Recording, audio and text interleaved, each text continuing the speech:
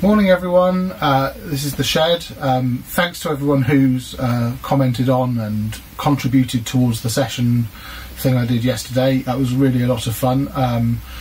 It's quite a lot of video editing, so I'm not sure I can do it every single day, but anyway, yesterday I did have a little bit of time to do something else as well. I popped down to my allotment, so I thought I'd just give you a little insight into what I'm doing out on the ranch. The video quality is interesting. I didn't realise quite how windy it was until I listened back to some of the footage, so good luck hearing what I'm saying. But it's well, have a look at it. We've got quite a lot of things going on here. It's a bit of a mess. I was supposed to be on Tortil, mate. Can you imagine what it would have looked like then? This is all cultivated last year, so if you're thinking of starting a plot yourself, if you let it go over the winter, look at the weeds that have come here. This is where my peppers and beans were planted last year, and it's just gone crazy. The soil here is so fertile. I'm very lucky, but the weeds love it. And here was something I was trying to overwinter, but it's unfortunately the animals have not done too well. These were purple sprouting broccolis, and look what's happened to them. See where the top would be, where it would start producing the broccolis. They've all been eaten. The tooth marks there, it's quite little tiny little teeth. So it's not rats, it's not rabbits, that's voles or mice. That one's been absolutely stripped, and even the bark has been stripped down. The green stuff on the outside of the main stem, that's completely dead.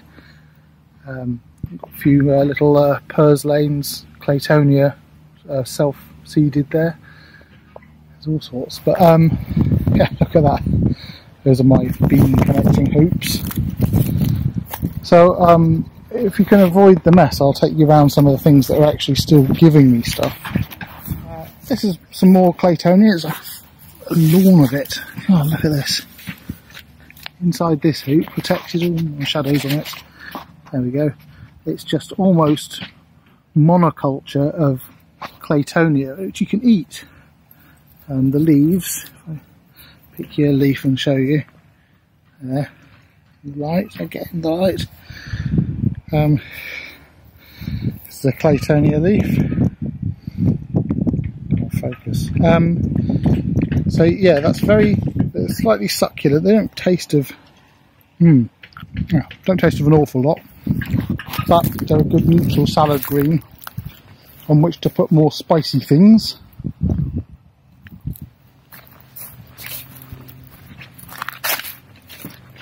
Down here we've got some perennial stuff still going on. That's the medlar tree coming into bud. That's quite new, that's only been there a year or two. In the shade here, my fig. Still got some figs on it, but the shoots for next year are coming. Let's go into the back part of the allotment. It's actually what used to be two allotments, but I've taken both sides on. Oh no, what have we got in here? This is, well, I haven't been doing anything with it since the storms, and my perennial kale, Taunton Dean cage to keep the pigeons away, it's completely collapsed in the wind. I'm not sure that's going to be worth building again. The plant inside it is incredibly old. It's probably about 4 or 5 years old. They can live to 7 if you keep pruning them down. Right, there's the Taunton Dean plant itself. You can see it's got one massive stem, and it actually comes up to about 8-9 feet tall. In here it's been supported until the thing fell down. So what I'm going to do is take a few cuttings of that and start a new one and build them a new place to live. Fruit corner, haven't pruned back properly yet. Got some Saskatoon bushes here, 2 of those. In the middle of a herb bed with lots of thyme and oregano. It's overwintered really well. Pears coming into bud. be in blossom soon. And there we have Japanese wineberries and black raspberries, and then some gooseberries behind it. One of those plants has died this year. Oh, something actually growing. You can see them amongst the weeds. I'll show you this. This is a turnip. The greens and the top of the turnip have been completely eaten away by voles or mice. But here we've got the autumn sun beans, which will be enough to give an early crop. I've got some more in modules ready to go in. And those have come up. They're being battered about by the winds we get here. If you look at the field behind, it's right in the middle of nowhere, and the wind off that field is ferocious. So that's why these are small at the moment. They've been unprotected. They're very hardy plants. If you put most things out in this weather, they not make it. The artichokes this year haven't died back completely, and that's because we haven't had much of a frost at all. That's great. That means they'll get going early. We'll get really early artichokes this next year, unless we get a horrible late frost. What happens with these plants actually is, you can see the flowering bit from last year here, that's died, and then a load of new ones spring from the base, and we'll get new heads coming off those. So the plants needs dividing every now and again. But when it frosts, what happens is the outer leaves will die back in the frost, and protect like the heart in the middle, so they can look dead but be alive in the middle still. Under these collapsed hoops, again, casualty of the wind, there's two different varieties of leek. That one's actually standing up. That's Bleu de Soleil is the variety of leek there, and these are Jaune de Pointu, I think, from the Real Seeds Company. They're actually subtly different flavours. These ones are good. I'll dig some up in a minute and show you. Oh yeah, blueberries. So the blueberries are coming into flower. Need to weed the other side of that bed, but I haven't been able to get to. Look at all the nettles coming in.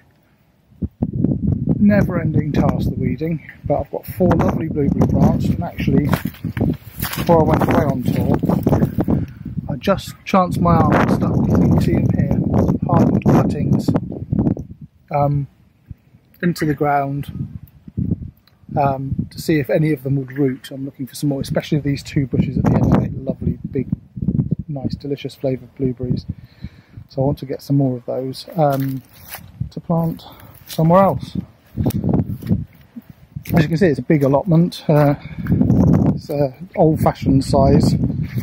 What have we got under here? Okay, there's a few things actually going on in these beds. One is some tiny self-seeded lettuces, which are actually coming on. There's some lettuces that were here from last year, died back, and they'll give a little crop before they go to flower. And then what I was planning on planting in this bed actually was these overwintering onions. Now you get Japanese overwintering onions to plant from sets. You probably can't see them, they're so small at the moment.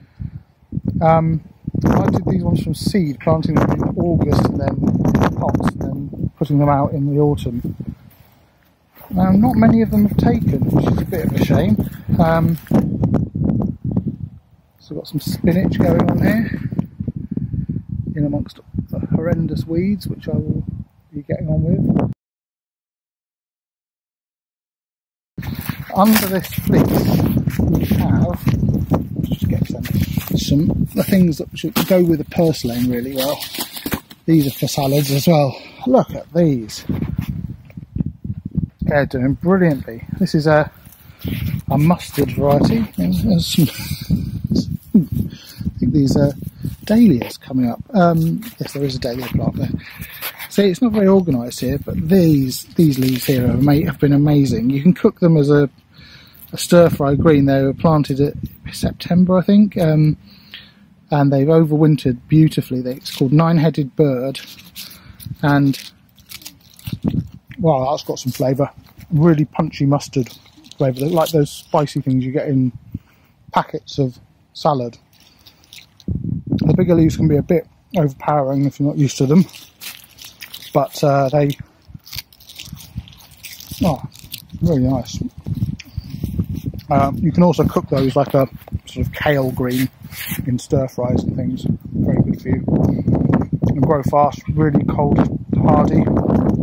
And I can see why they're called long-headed bird now as well, because they make kind of lots of little, each plant splits off and makes lots of little heads, which I presume will make a flower on the end of them. Yeah. So yeah, I also planted my garlic in here. So when these go, it's like a multi-cropping thing. I'll weed around here, and the garlic will be good to go. It's been under the fleece all winter. Got some other varieties in here. Can get some opened up. Take the fleece off. There's some rocket under there. This one's not done so well. This is called, I can't remember what it's called. Is it a golden frill, I think? We have just some other varieties in here. Look at these, how the grass has done under the, look at that. Yeah, so the weeds like the fleece as well. Not surprised. What have we got further down here? Now some more of those overwintering onions. I'm probably just going to leave them in place and plant around them. Now, this, which looks like a huge mess, is my horseradish patch, and yeah, that's a weed, really. It's quite difficult to dig up. I do like horseradish, but there's only so much of it you can do. It's the asparagus bed that has been weeded already, and it's not looking too bad. No, it's not warm enough for the shoots to have come up yet, and I'll probably put some manure on that before.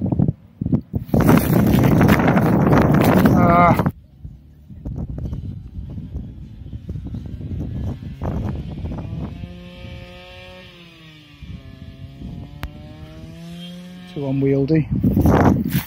And in here, well, this was a strawberry bed, but the strawberries in here had sort of served their time. There's a few left. Really nice variety called Mara des Bois, but I thought I'd just put all my perennial stuff in here. So I've got some interesting perennials. So these are going to be, oh, I know what these are, yeah. They're Babington's leeks.